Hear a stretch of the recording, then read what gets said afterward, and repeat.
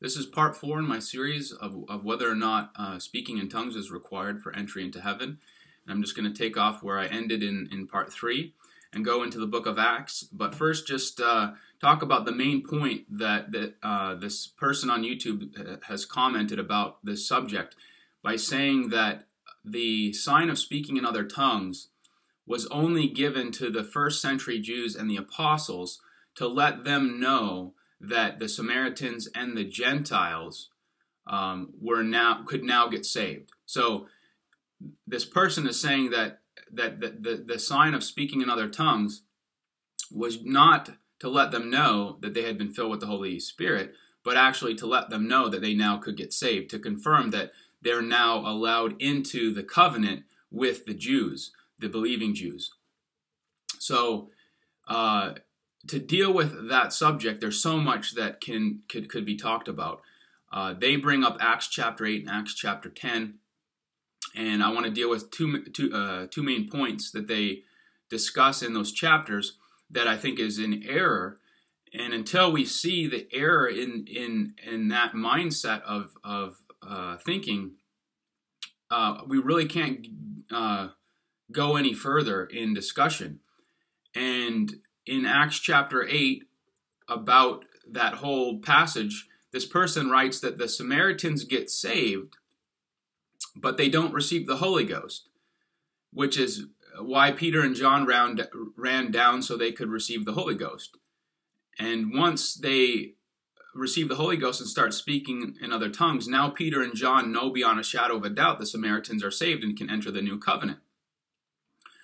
So that looking at it like that is looking at it through your preconceived ideas and things that you've learned through the years, rather than just reading it as the Word of God speaks to you.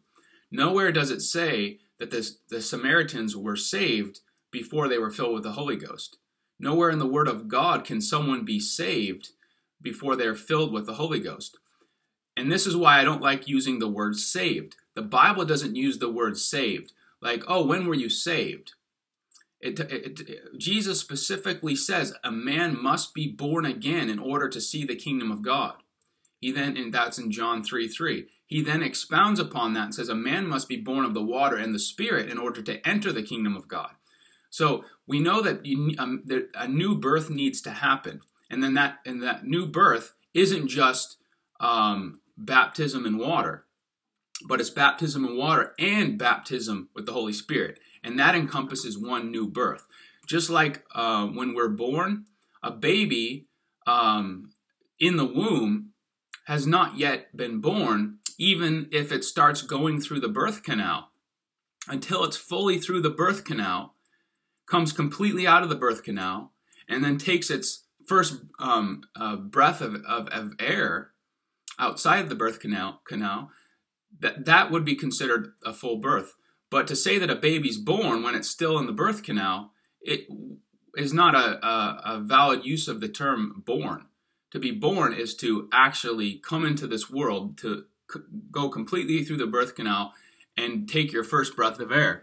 So same with to be born again, the new birth. You need to repent of your sins, turn from them, turn towards Jesus, recognize what he's accomplished for you through his death, burial, and resurrection. Know who Jesus is. Many people don't even know who Jesus is according to what the Word of God says. And I'm going to do a video on that shortly that really delves deep into who Jesus is, who the Bible says Jesus really is. And when we know who Jesus is, we get baptized in the name of Jesus Christ. We get baptized into his death, knowing that because he resurrected, when we're baptized into his death, we put on Christ in water baptism. We come up out of that water having his resurrection life upon our lives. So there's a spiritual resurrection that takes place, but that promises us a physical resurrection on the last day when the Lord returns. So we need to take part in the first resurrection, which happens in water baptism, in order to take part in the resurrection unto life on the last day. So we look to Jesus and all that he accomplished. We get baptized into his death after we repent of our sins. And then we need to receive the seal of promise. We need to be baptized or filled with the Holy Spirit. And the sign that we're filled, according to the word of God, is that we'll begin speaking in other tongues. Now, if we let man's teachings, doctrines, things from history that have been in error, and we look to people and men from the past, we want to label them church fathers, whatever, and we look to them instead of the apostles and prophets and what they taught, they said, with Jesus Christ being the chief cornerstone, we're in error now because we're going to be trusting on man, not God. And those men could have a lot of truth in what they say, but we can't take them as word of God truth. However, we can take the apostles as word of God truth, because what they said, what they wrote, is written in God's word. And so, with that being said, you cannot be saved without being born again. You must be born again in order to be saved.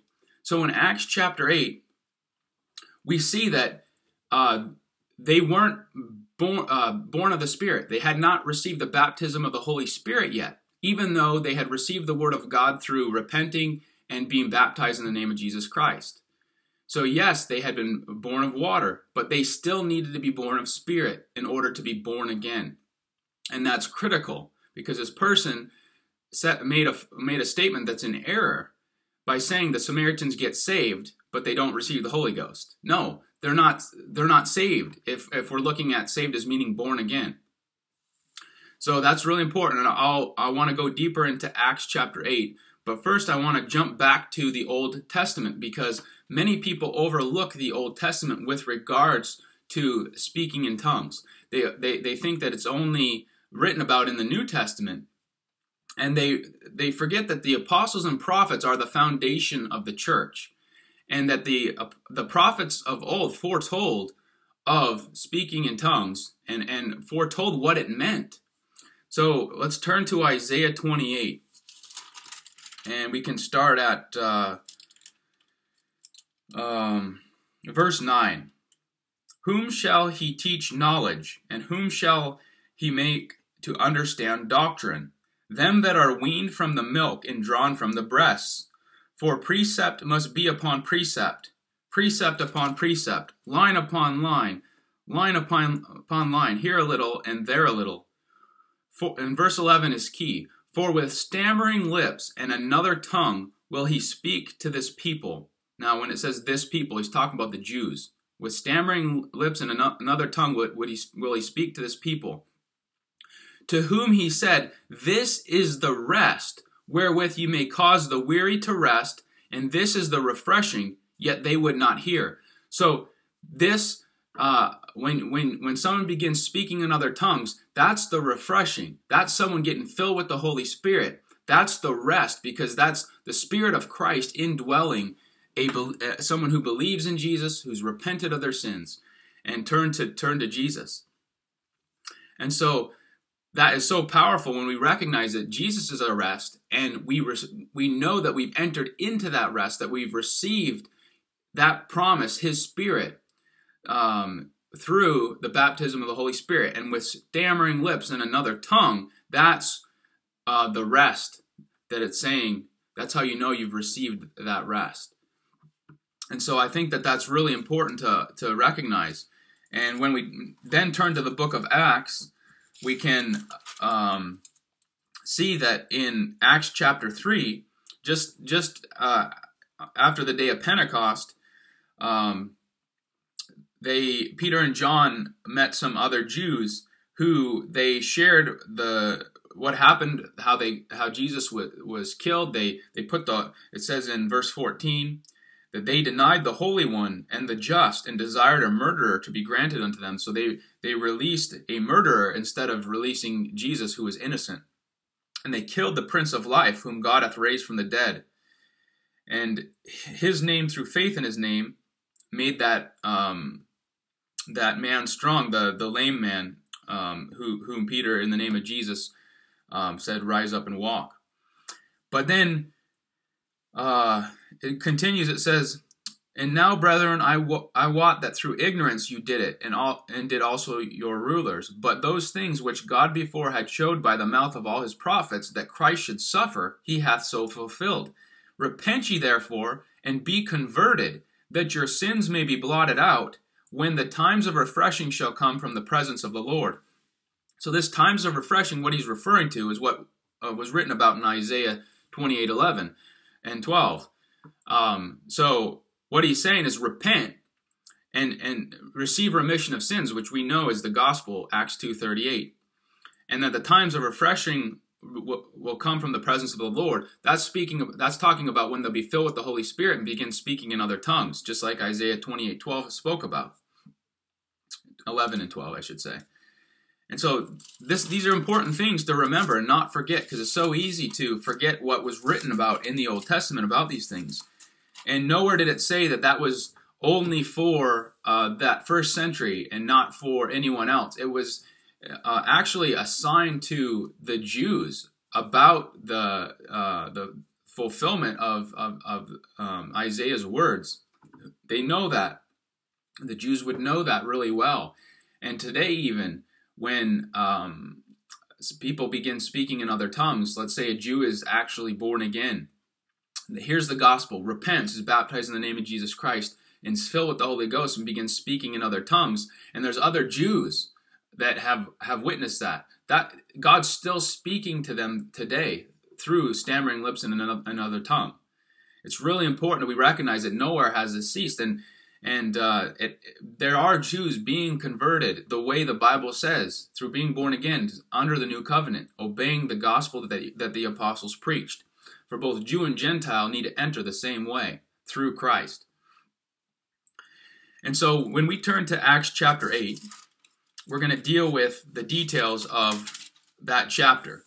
We need to recognize that the videos prior to this in this series, including the one I did on how being born again is the same as being born of the water and of the Spirit. We need to understand the new birth. We need to understand what being born again means. And that getting saved is such a loose term today that many people just say, oh, I was saved when I accepted Jesus into my heart, or I was saved on this day. That's when I raised my hand and said the sinner's prayer. But nowhere in the Word of God do we see that. Nowhere in the Word of God do we see anything that resembles that. One must be born again in order to be saved. You need to be born again. You can't just be saved without being born again. And so when we recognize that being born of again is being born of the water and of the Spirit, until someone is born of the water and the Spirit, they're not born again. And so therefore, if they were to continue life without ever getting filled with the Holy Spirit, they would not be saved. But the good news is if you've truly repented of your sins and been baptized in the name of Jesus Christ for the remission of your sins upon your own faith, then you're promised to receive the gift of the Holy Spirit.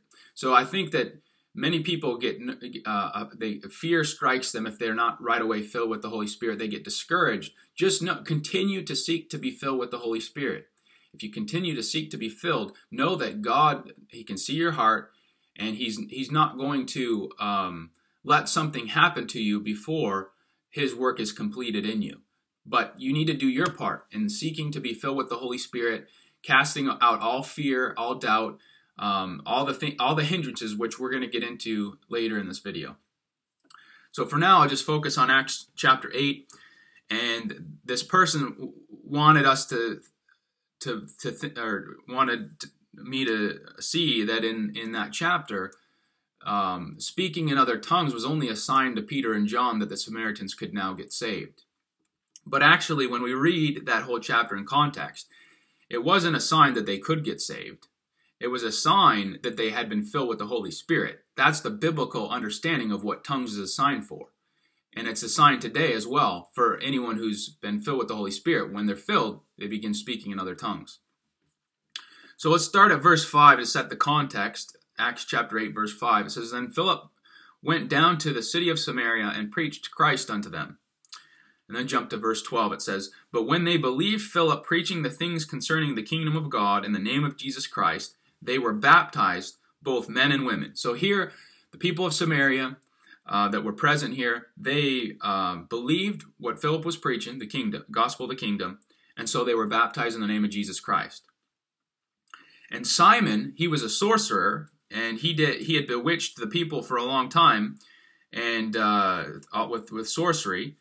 Simon himself believed also, so he believed also. And when he was baptized, he continued with Philip and wondered, beholding the miracles and signs which were done. So even Philip believed and was baptized in the name of Jesus Christ.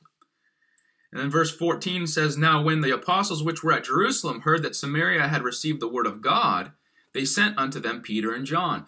So when they had heard that they had received the word of God, meaning it doesn't say that they were born again. They had received the word of God. They had repented.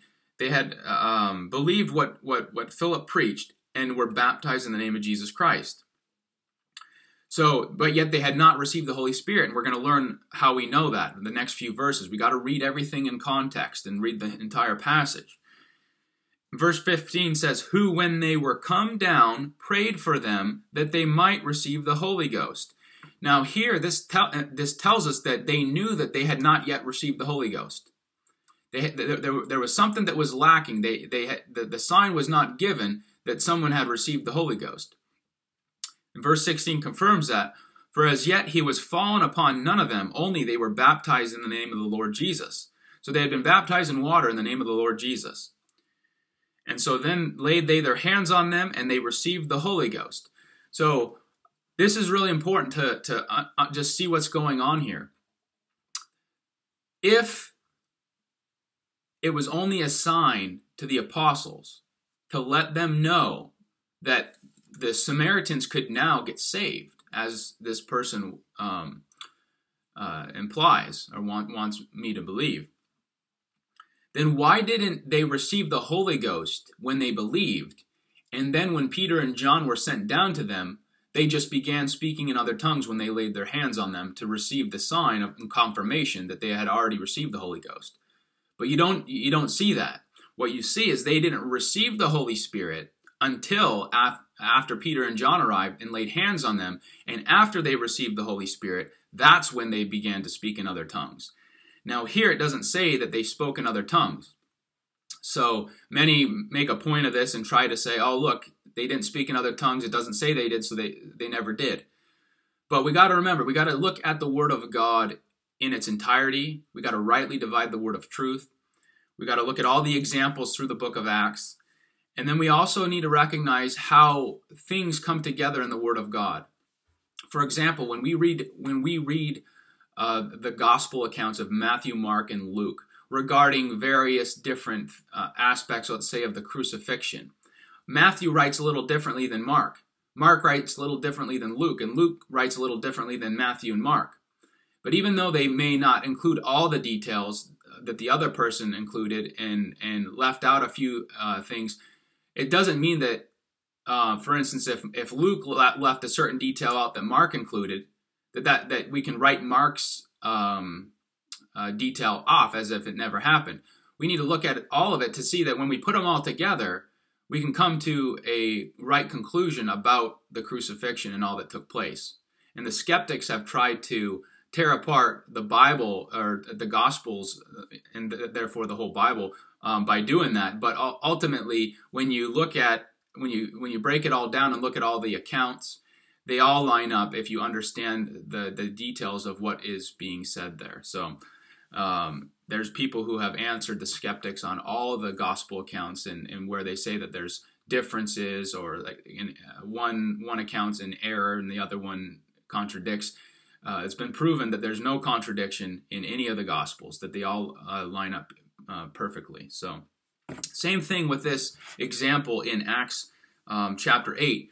When we recognize that the Holy Spirit, that the apostles knew that the Samaritans had not yet received the Holy Spirit, because they had not obviously received that sign, that confirmation, that they had been filled with the Holy Spirit. So when they laid their hands on them, then the apostles knew that they had received the Holy Ghost. So there's obviously something that happened when they were filled with the Holy Spirit. There was a sign that confirmed not only to Peter and John, but also to the Samaritans. It's not just a sign for the first century Jews and the apostles. When someone's filled with the Holy Ghost, it's a sign for themselves. They've received that seal of promise. When I was filled with the Holy Spirit, began speaking in other tongues, that was a sign for me as well as those around me. And to just say that it's a sign for the first century Jews, there's no warrant for that in all of Scripture to say that. So the reason I feel that the context of this chapter 8 tells us that they began speaking in other tongues is because in verse 18, when Simon saw that through the laying on of the apostles' hands the Holy Ghost was given, he offered them money. Now, if all that took place was they were filled with the Holy Ghost, and then the Samaritans were just there in silence, like many people today teach, when you're filled with the Holy Spirit, it happens just upon belief, and there's no sign or anything. It's not a powerful experience at all. You just fill with the Holy Spirit because you believed. Why would Simon offer money for something like that? Obviously, it was such a powerful sign that he was convinced, like, wow, this is worth paying money for. If I have this power, I could make money off of it. So obviously, Simon's heart was wrong in thinking that way, and that's why Peter said in verse 20, "Thy money perish with thee, because thou hast thought that the gift of God may be purchased with money." And so this implies that it was speaking in other tongues. When we compare this with Acts chapter 10, Acts chapter 19, all the evidence of speaking in other tongues being the sign that someone's been filled with the Holy Spirit, that's how we rightly divide the word of truth and come to a biblical conclusion on these things. So another point I think needs to be made is that this person writes that the Samaritans get saved, but they don't receive the Holy Ghost. Now, Simon was part of this group that supposedly, according to this person, got saved. But from the context, we recognize that to be born again, you need to be born of the water and the Spirit. Simon never was born of the Spirit. He only supposedly believed and was baptized in the name of Jesus. But I question whether he truly repented before baptism.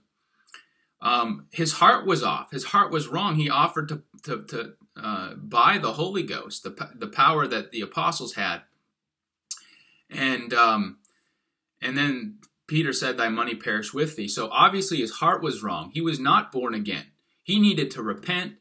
If he had truly repented before his baptism, he needs to repent now and seek to be filled with the Holy Spirit. At that time, I'm acting like he's currently alive, but you get my point. So I think those are some points that need to be mentioned about Acts chapter 8. And then we'll jump to Acts chapter 10, which is this person writes that God moves heaven and earth to get Peter and John to go to Cornelius and the Gentiles. They get saved, and God shows Peter and John and the 6 Jews with them a sign that proves beyond a shadow of a doubt that the Gentiles now can get saved. It blows their minds. So again, here we have Gentiles. Yes, they're getting saved, not because they just believed in Jesus, but they're actually born again. But they're not born again when they're filled with the Holy Ghost in Acts chapter 10, verse 44. They're born again when they're filled with the Holy Ghost and then get baptized in the name of Jesus Christ. So we got to remember, in order to be saved, you need to be born again. You can't be saved without being born again. And being born again is being born of the water and the Spirit. Those two agree in one salvation experience. So, before dealing with their next point, I'll just continue to point out that the sign of speaking in other tongues was not a sign to the apostles to let them know that now a certain group of people could get saved. It was a sign to let them know they've been filled with the Holy Spirit. That's what it's always. The context is always when they speak in other tongues, it always has to do with the infilling of the Holy Spirit, not a sign that someone could get saved.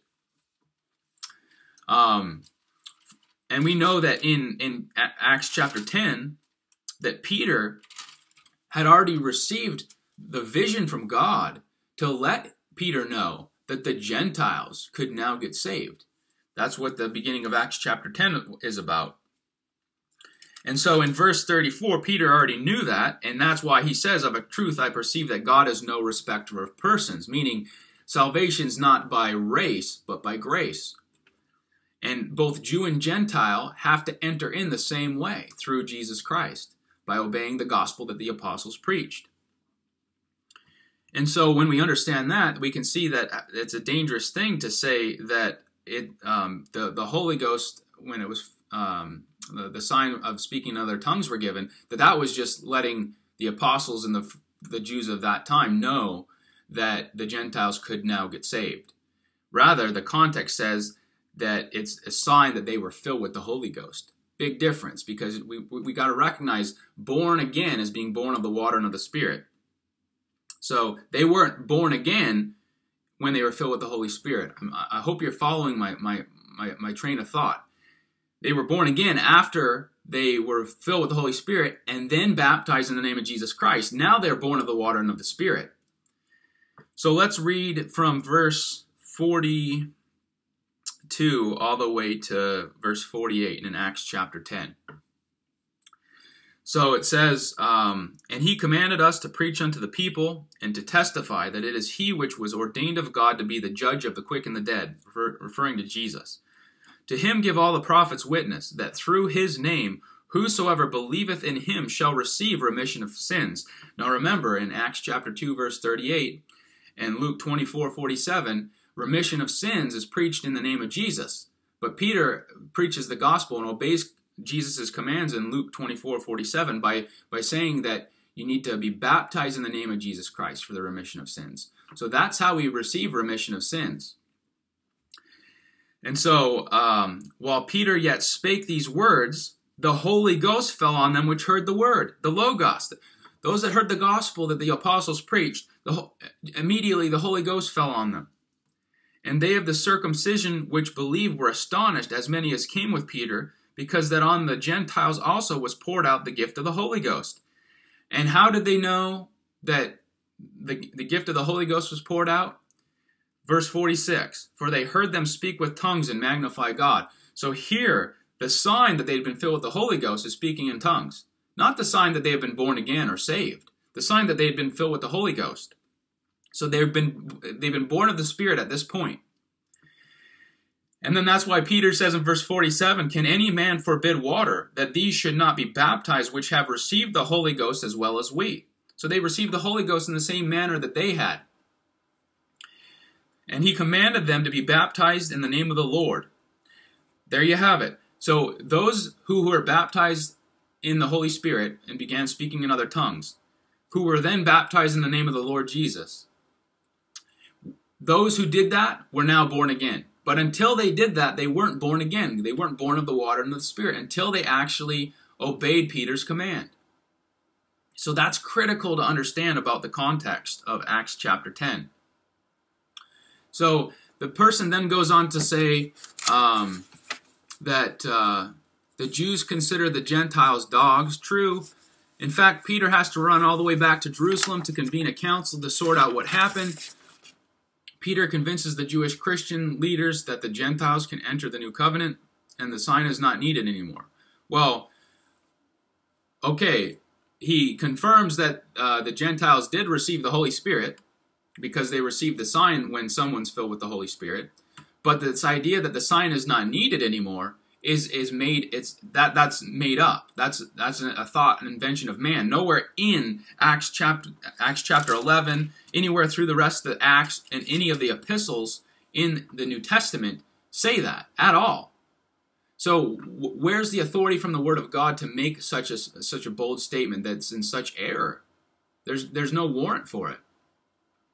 And then this person brings up another point by saying, in fact, I don't think the Bible provides any more examples except in Ephesus in Acts chapter 19 to disciples that already believed long ago, showing that their belief was of God. So when we turn to Acts chapter 19, I mentioned this in the beginning of this video. I think that the fact that there are Jews who begin speaking in other tongues here, this is many, many years after that original sign given to the apostles and the Jews of that time, that the Gentiles and Samaritans could enter the new covenant through obeying the gospel.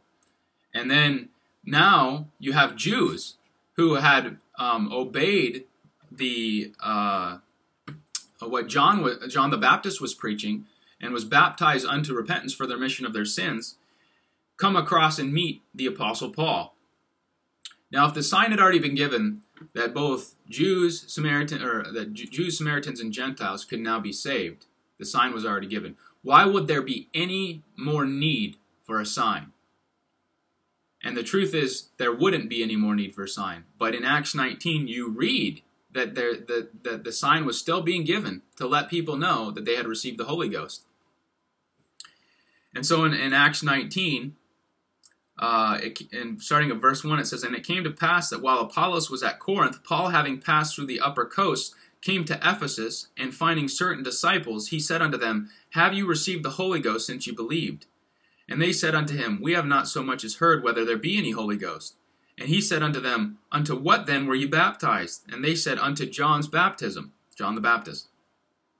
"Then said Paul, John verily baptized with the baptism of repentance, saying unto the people that they should believe on him which should come after him, that is on Christ Jesus.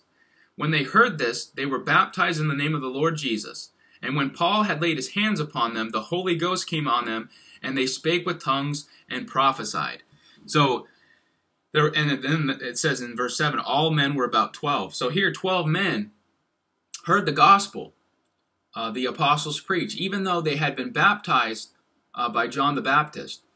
They needed to enter the new covenant. They were not born again until this moment when they obeyed the gospel that the apostle Paul preached. And they received the same sign that they had been filled with the Holy Spirit that the Jews at the very beginning in Acts chapter 2 on the day of Pentecost had received, the Samaritans in Acts 8, and the Gentiles in Acts 10. Same exact sign. And so it all adds up beautifully to show that even probably 10 or even more, 15 years after Acts 8 and Acts 10, that the occurrence there, this is when this happened. If you understand how long Paul's journey was before he started going and preaching the gospel. So when we recognize that, we can see that in what was said by this person, their belief was of God, yes, but it didn't mean that they were born again. They needed to obey the gospel under the new covenant. And John the Baptist's baptism was only during that transitionary period from Old Covenant to New Covenant. That once the New Covenant was established in Jesus' blood, we need to have the blood of Jesus applied to our lives, and it happens when we obey the gospel, when we're baptized in the name of Jesus Christ, and then filled with the Holy Spirit. So I'll continue on then, and then this person writes, history does not really provide any other examples. The gifts seem to disappear after 70 AD. So history does not appear to provide any other examples. Again, does not appear or does not really provide doesn't mean that history doesn't. It just means that it's not the majority. And again, if we're always looking to the majority to see the answer, well, how could the majority be wrong? The majority of believers. We're not reading our Bibles. The Bible makes it clear that the majority is usually wrong. And so we need to get out of that mindset and just take God at His word. Receive the word of God, what God is saying through His word. And that the gifts seem to disappear after 70 AD. Again, what seems to happen doesn't mean that's what actually has happened. Just because the gifts aren't in the limelight throughout history does not mean that they disappeared. Again, we need to go back to the Great Commission of what Jesus said in Mark chapter 16. I've already dealt with the gifts ceasing, being in error, and the passage of Scripture that people use to teach that, and why that was wrong. But when we turn to Mark 16, this is undeniable what Jesus said. So regardless of whether you want to try to make the gifts cease through one little passage of scripture that you're twisting. We need to recognize Jesus' words in Mark 16 that a little child can understand if you just read it as a little child without preconceived ideas and traditions of men, denominational glasses on. Just let all that go aside and allow Jesus to speak to you right here. In Mark 16, verse 15, and this is what Jesus said to his apostles. It says, "Go ye into all the world and preach the gospel to every creature. He that believeth and is baptized shall be saved, but he that believeth not shall be damned." Very easy to understand that if you're going to be saved, you need to believe and be baptized. So you need to repent, be baptized in the name of Jesus Christ, and you shall receive the gift of the Holy Ghost. The gift of the Holy Ghost is a promise. So that's why you'll be saved. But if you don't believe, you're never going to get baptized. So you're never going to receive remission of sins. And if you don't believe and are baptized for whatever reason, you're just doing it because someone else, like your spouse did it, or a friend did it, but there's no belief and repentance beforehand. All you did was get wet. So belief needs to come first. Repentance, baptism, and then you're promised to be filled with the Holy Spirit. So it says in verse 17, "And these signs shall follow them that believe." So reading this as a little child, taking it for what his words say, Jesus' words say, "These signs shall follow them that believe." Now, he didn't say some that believe, or some of these signs shall follow them that believe. It says these signs, like all these signs, shall follow all those that believe. Not up until a certain point. In general, whoever believes the apostles' message, the gospel, whoever believes it, obviously belief is obeying that gospel, that these are the signs that will follow. "In my name shall they cast out devils." So every born-again believer has the ability and power through the name of Jesus to cast out devils. So we need to be doing what Jesus said. And in fact, there's people that are walking in the commands of Jesus all throughout history and to modern times today. And they in the name of Jesus, they see devils cast out of people. They're set free. Now they can many times people can't even really think straight. They got all these thoughts in their head, and until they're delivered of these devils, they're not really able to even think straight enough to repent and be baptized and filled with the Holy Spirit. So we need to cast devils out. That's something that we're commanded to do. So these, "In my name shall they cast out devils. They shall speak with new tongues." There you have it. Here, tongues is for everyone, the sign that follows everyone who believes. So there's the initial infilling of the Holy Ghost, where the sign is that you've been filled, is speaking in other tongues. But then everyone who's been filled with the Holy Spirit has a prayer language now from God, where you can speak in tongues to edify yourself. Not just the gift of tongues in a church setting where you speak in tongues, and then someone who has the gift of interpretation of tongues interprets that message so that the whole body is edified. I'm talking about when you've been baptized with the Holy Spirit, you now can speak in other tongues as you pray to God. And by doing that, you edify yourself. That's what Paul says in 1 Corinthians 14. And then there's divine protection when it says they shall take up serpents, and if they drink any deadly thing, it shall not hurt them. When we're in God's service, and we're preaching the gospel of the kingdom, we're seeing people's lives transformed through the gospel as they obey the gospel and are set free. That we're promised divine protection. God is with us, and it says they shall lay hands on the sick and they shall recover. In the name of Jesus, a born again believer in the name of Jesus can command healing to a broken bone, to sickness and disease, blindness, whatever it is. And that person shall recover. So we need to be walking in the commands of Jesus here. These signs shall follow them that believe, the apostles' doctrine. So when we're born again, we need to grow from newborn babes to mature believers in Christ, obeying the commands of Jesus here. He never told them that it would stop at a certain point, that these things were only for a certain generation of Jews. Rather, these signs shall follow them that believe. So we can't forget Jesus' words in the Great Commission. And speaking in tongues just happens to be right there for all to see, and it can't be denied. So again, the same word, or logos, that the apostles preached is how we believe on Jesus through the apostles' word, like John 17:20 tells us. We believe on Jesus through their word, the apostles' word. And that's what places us on the foundation of the apostles and prophets, with Jesus Christ being the chief cornerstone. It's the same foundation as on the day of Pentecost that those Jews who believed were placed on top of. And it's the same exact foundation that we today, when we obey the gospel, we as lively stones are placed on that same foundation. We enter the exact same way through the exact same gospel that the apostles preached. And we got a warning for anyone who preaches any different gospel than what they preached. In Galatians chapter 1, he says, and there were some that obviously had been shaken by a different gospel. That's why he says, I marvel that you are so soon removed from him that called you into the grace of Christ unto another gospel, which is not another, but there be some that trouble you and would pervert the gospel of Christ.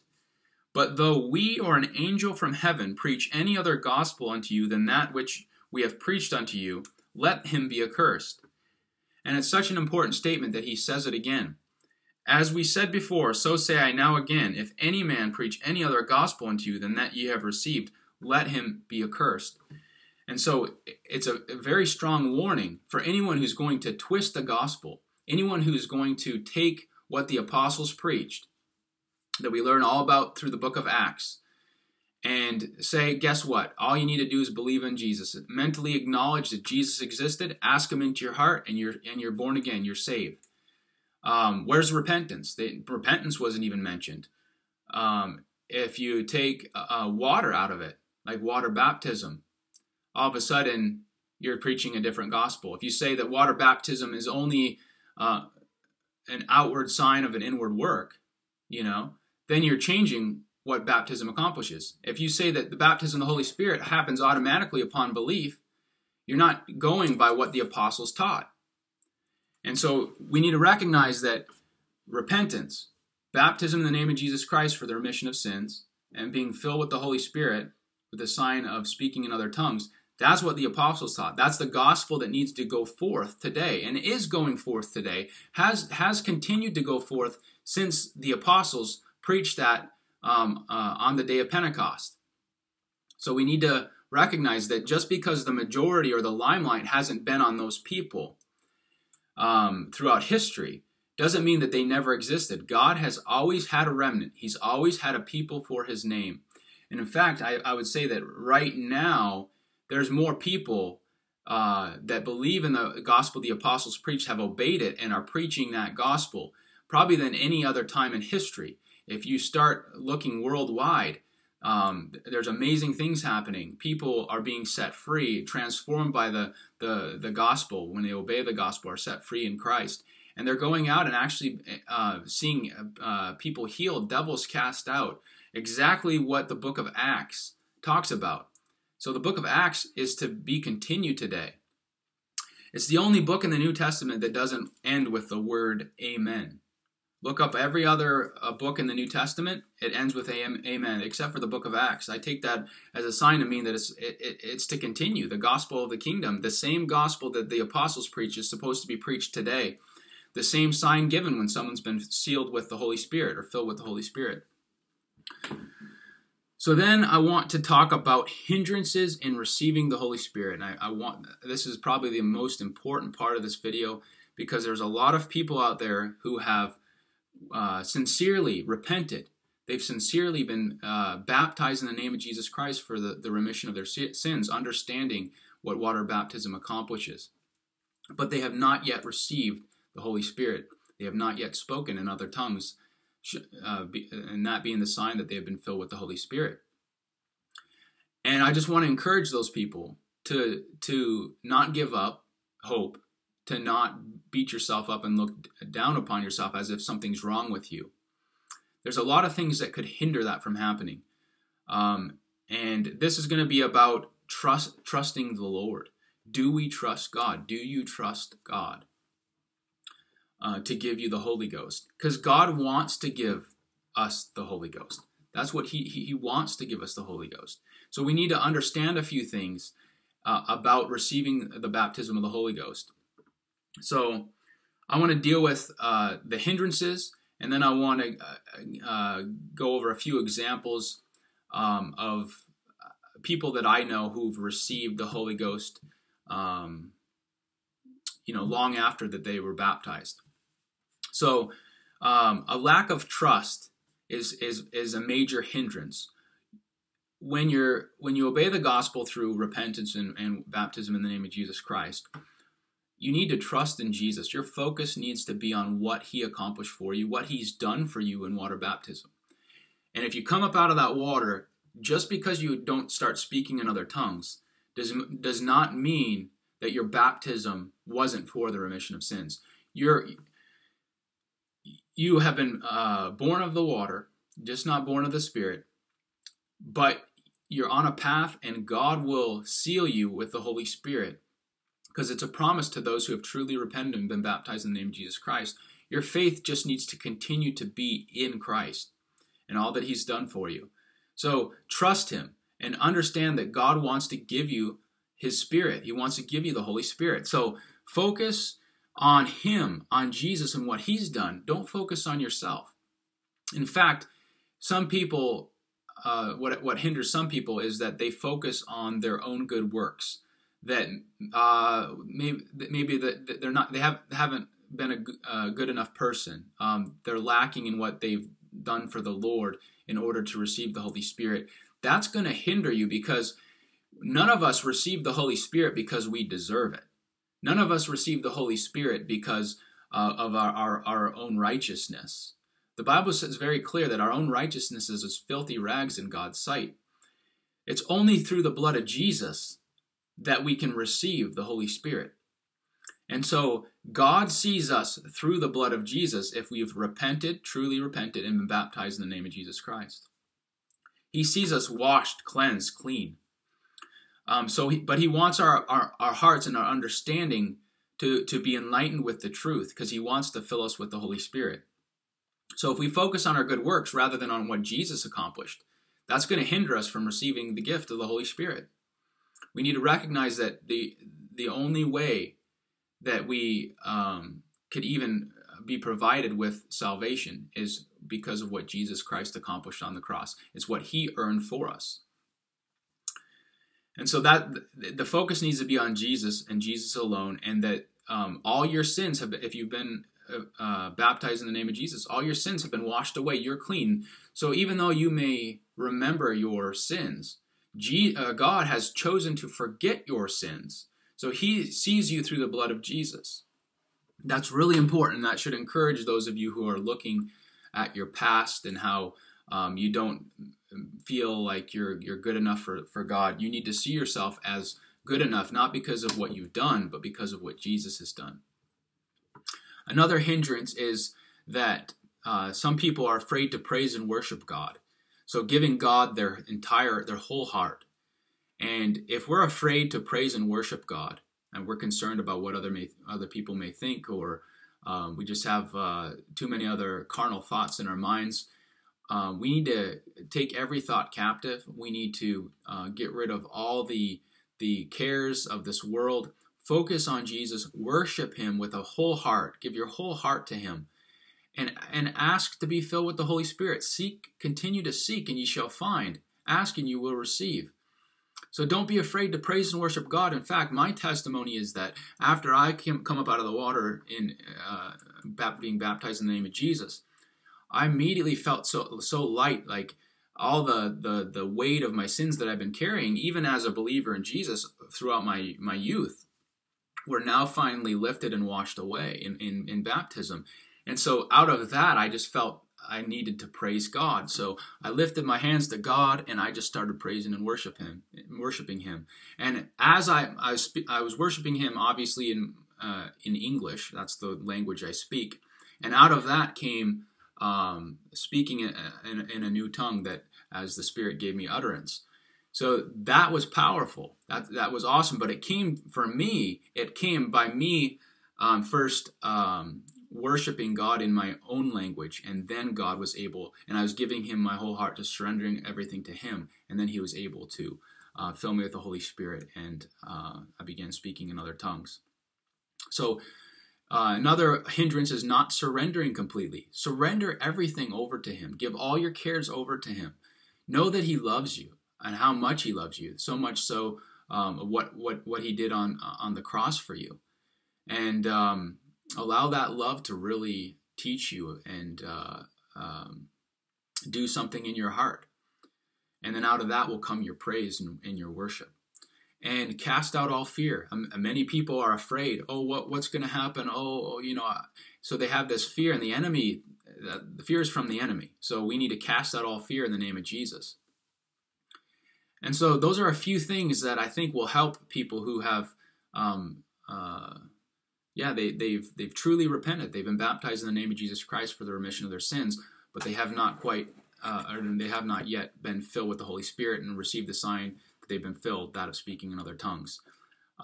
Just remember, God will never take control. He's not like demons who will possess people and take control of people. We need to give him our heart. We need to surrender all to him and give him control. That's the loving God that we serve. And just another example is my mom. When she was baptized in the name of Jesus Christ, a lot later on in her life, she'd been baptized earlier in her life in the titles Father, Son, and Holy Spirit, and wanted to be baptized in the name of Jesus Christ to obey what the apostles commanded. When she came up out of the water, she never spoke in other tongues. And in fact, over a year went by before she did. And it happened in a very unique way. And she was all by herself, and she was quite sick. And she began just pouring her heart out to God, just crying out to God, and worshiping God. Just felt this amazing need to worship God and cry out to God. And out of that, she was filled with the Holy Spirit and began speaking in a beautiful language to God, and it just lifted everything that she was experienced there, and it was an amazing thing that she'll never forget. So, and I know people that have gone even longer. Now, I don't think it needs to be delayed. I just think that there's so much that hinders God from baptizing us with the Holy Spirit, that if we learn a few things, it can take away those hindrances and God will fill us. But we need to know a few things. We need to also remember that having other people who have already received the Holy Spirit, been born again, to lay hands on us and pray for us, that can increase our faith and encourage us. So that's a biblical way as well. If you haven't received, continue to seek and continue to have people pray for you. And remember, it's a promise. God will fill you with His Holy Spirit. Your life is secure in Christ. You've already put on Christ in water baptism. You just need to now be born of the Spirit. So don't look at yourself as condemned or anything like that. That's not what the Word of God is communicating to you. You just need to seek to be filled. And I'll end on this note. If we turn to Luke chapter 11, starting at verse 9, Jesus says, I say unto you, ask and it shall be given you, seek and ye shall find, knock and it shall be opened unto you. For every one that asketh receiveth, and he that seeketh findeth, and to him that knocketh it shall be opened. If a son shall ask bread of any of you that is a father, will he give him a stone? Or if he ask a fish, will he for a fish give him a serpent? Or if he shall ask an egg, will he offer him a scorpion? If you then, being evil, know how to give good gifts unto your children, how much more shall your heavenly Father give the Holy Spirit to them that ask Him? So continue to ask Him. But remember, if